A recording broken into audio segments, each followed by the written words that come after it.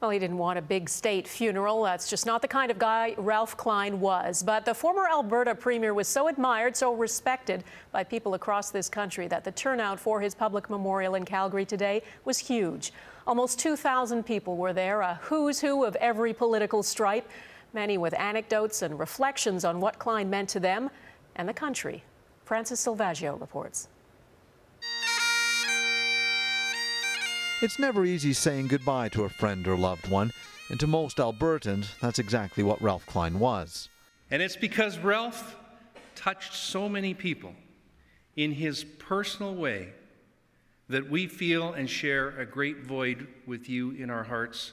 Ralph Klein lived a political life worthy of a state funeral, but that's just not his style. Instead, his family opted for a more intimate gathering of some of his closest friends, including the public he lived and loved to serve. He was really a good friend and so personal, and I think that's why there's as many people here as there is. I hope they think back to this day and remember that a lot of people worked very hard to build what we have. I think he meant to do the right thing. He always was there. There won't be another person like Ralph Klein. To one of Canada's great public servants. Ralph Klein set the stage for the success Calgary and Alberta enjoy today, but his admirers remember him less for what he accomplished and more for how he did it. He was straightforward, blunt talking. When meetings bogged down, he'd say something like, "Let's cut the crap here. Let's get agreement on this so we can go have a drink or go play some golf." His political success is undeniable, but it's his connection with Albertans that remains unforgettable. More than anyone, Premier Klein came to define Alberta and its values in the public consciousness.